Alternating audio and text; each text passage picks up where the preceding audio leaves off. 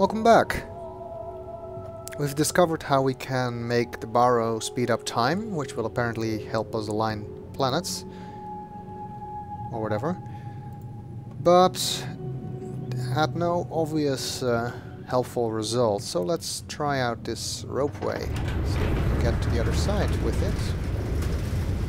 Which we can. There we go.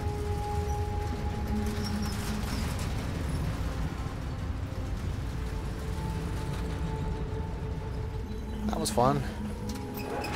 But we're stopping in the middle. And look at that. Another telescope combination number thing. It's the symbol circle with the bottom left corner missing and the numbers 4 and 5. Also a symbol depicting the planet. However, the rings are not exactly like that. We'd see the ring move when we sped up time. Maybe if we do that again, we can get the rings to be in that orientation. Something to think about, anyway.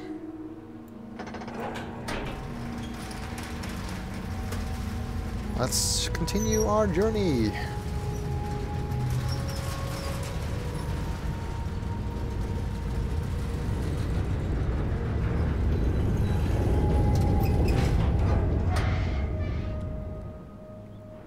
Okay, now we're back on this side.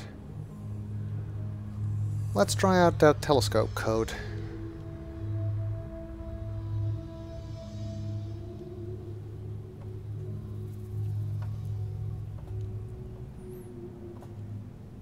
I'm guessing that this door and the stairs and stuff also wouldn't work if you hadn't turned on the power downstairs.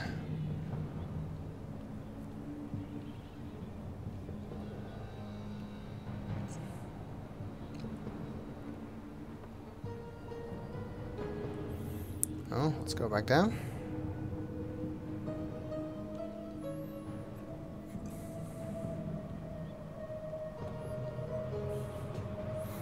Actually amazing that all of this stuff still works. I mean, you'd expect more telescopes to be broken like that one, or even worse.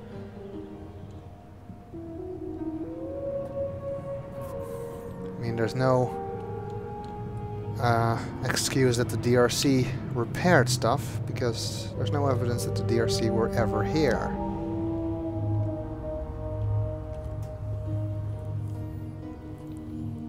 Okay, well, the third telescope is this one. So let's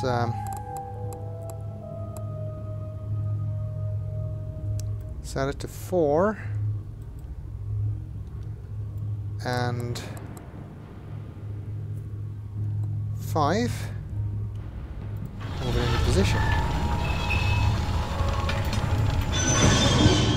There's not really anything we can see yet. Perhaps if the ring were to be moved a little bit more, we'd be able to look at the rings using this telescope.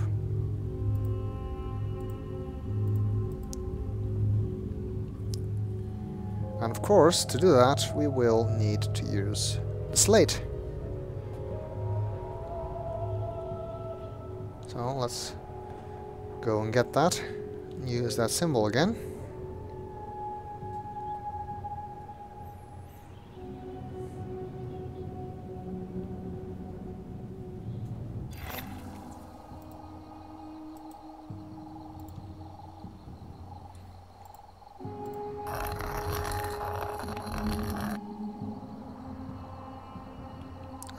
I don't think you can drop it inside the bubble. Well, you can drop it, but I don't think the Bahro would actually come and pick it up if you do that. So let's drop it here.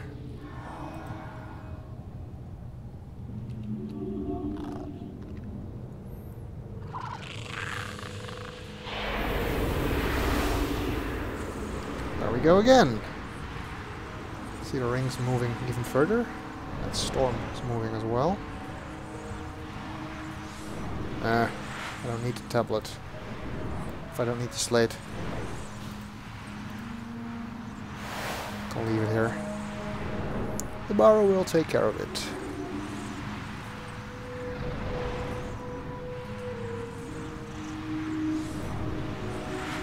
Let's go check inside. What's happening here? Oh wow. Look at that clock go!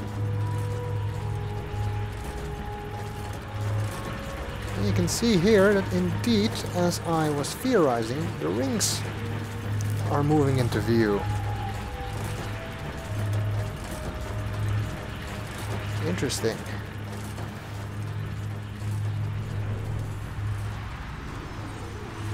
Let's just wait until that finishes.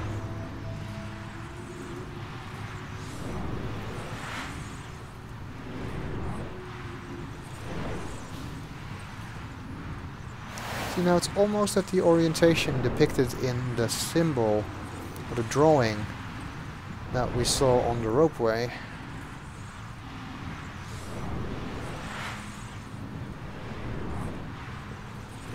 Look at that storm go! And that must be a big storm.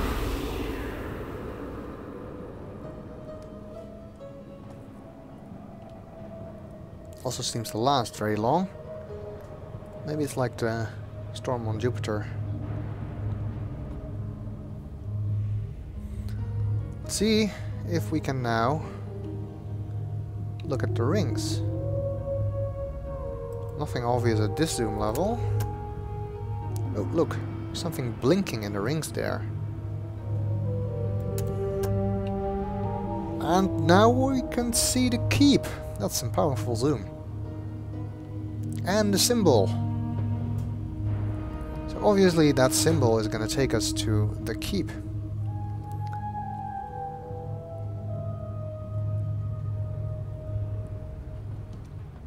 Which would appear to be inside the planet's rings.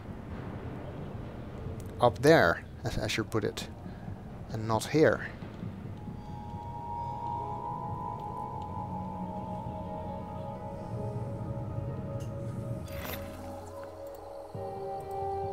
Okay.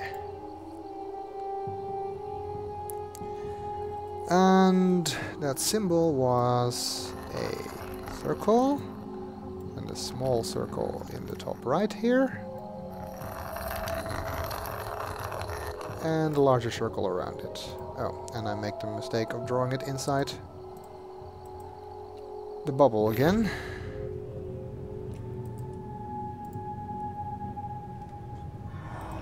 Let's see if that works. Yep.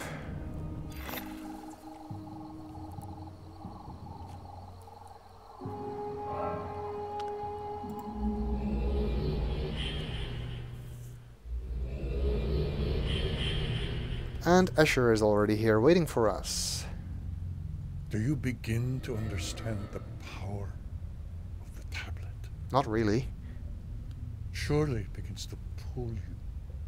Its strength grips you. Look around. Without the power of the tablet, this would be left solely to your dreams. Now, imagine how the power calls her. She has tasted it already. She has the ability to use it beyond all others. And she tells you not to give it to her because she wants it so. She destroyed the Dukhni once. And she will complete our destruction if you give her the tablet.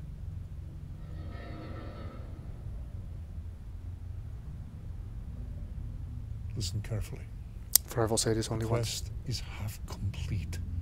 The decision nears. You have seen much of what the Dukhni once were, and what they were able to build. Do you see what we might create yet again? The city, the ages. Do you see it? Go. Bring us closer.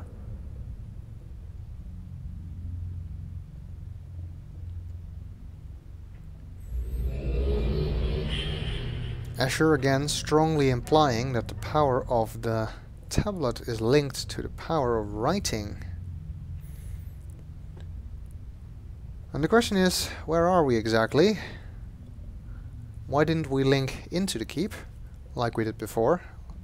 Which is a valid question, I think. Oh, the keep is down there.